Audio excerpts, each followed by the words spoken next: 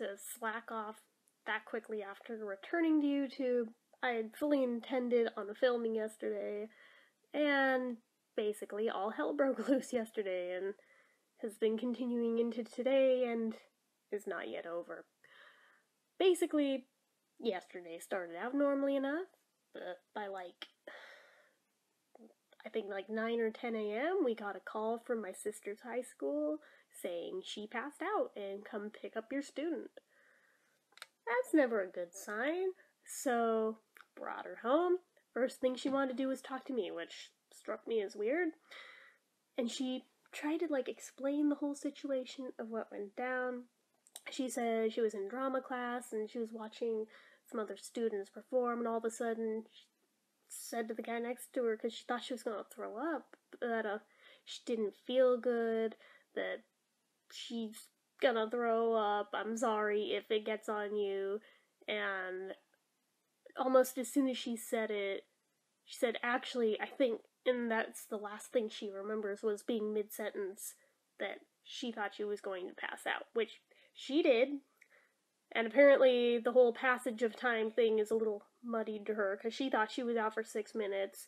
The guy says it was 30 seconds, but there's more to this I'm going to get to, but chronologically of what went down, I have to tell it in the order of how things were relayed to me. So anyway, so she told me that happened, and she woke up and came to, and there was basically everyone in the class around her all freaked out over, oh my god, what happened, are you okay?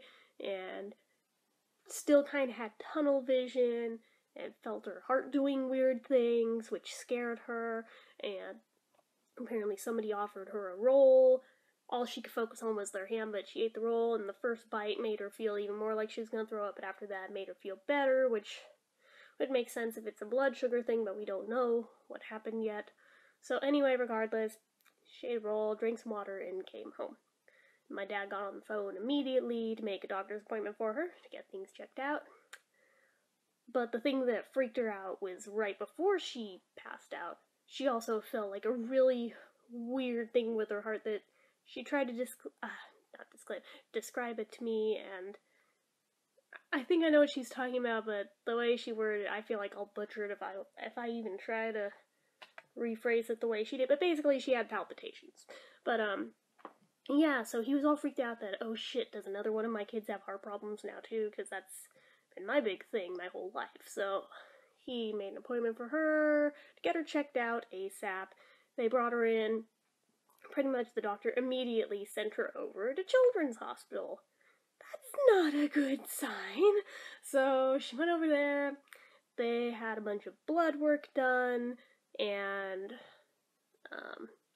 what else? They didn't do a lot yesterday. They did blood work, but a whole shit ton of blood work. They took 6 vials from her, and they did the physical, and I think that's all they did yesterday, but it took a long time that she was there.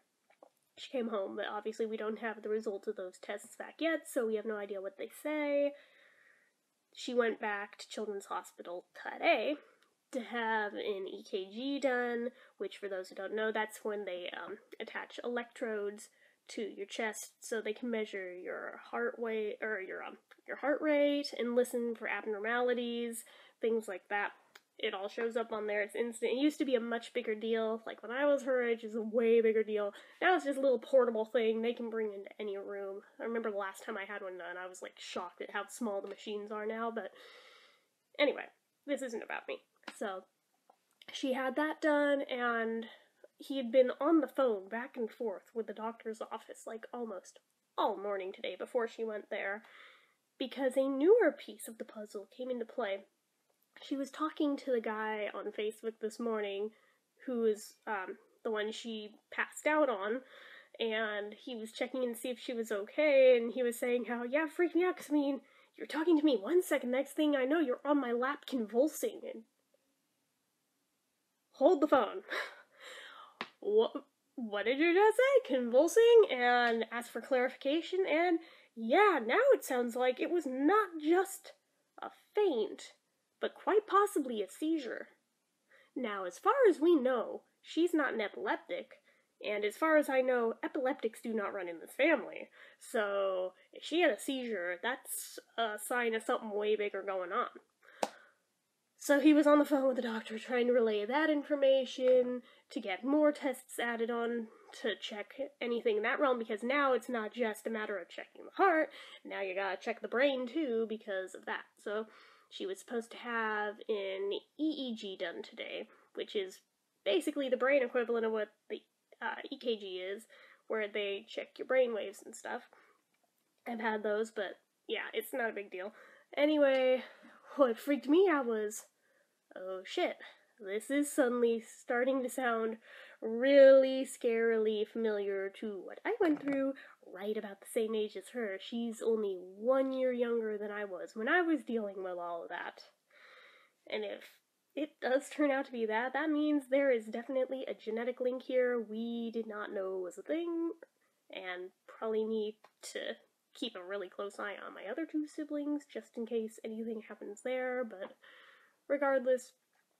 So she goes down. She has the EKG today. She was supposed to have the EEG done too, but apparently there was some mix-up with the doctor's office and they didn't forward in the orders for the test or something. Regardless, somehow they didn't get them, so she didn't have that done today. She has to go back on Monday for that part. And if there's abnormalities found on that, then they have to do a CAT scan, and from whatever they find there will determine whatever next course of action is in either doing more tests or some sort of diagnosis from there, depending on what they find. I'm surprised they're not throwing an MRI in there too, personally, but like I said, it's just kind of scary because, okay, she already has migraines and has had them for several years. Really severely. Debilitatingly badly. She's on meds for them.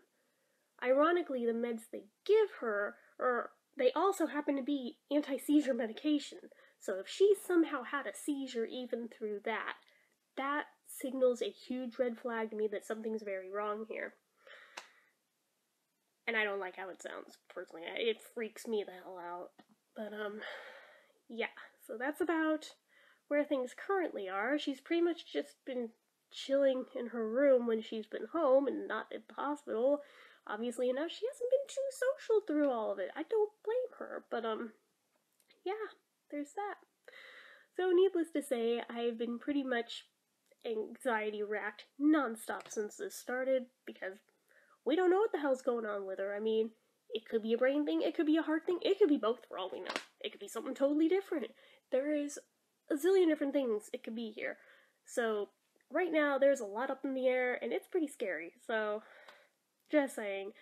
That's what happened yesterday with not filming. It wasn't me being irresponsible, it was me trying to cope with all this stuff going on, and since there's no answers yet, pretty much still, and depending what the answers are, may quickly become a even bigger deal depending what they find. So yeah, so just be patient with me. I'm trying to hang in there and upkeep my responsibilities and stuff, but yeah, I'm working on it.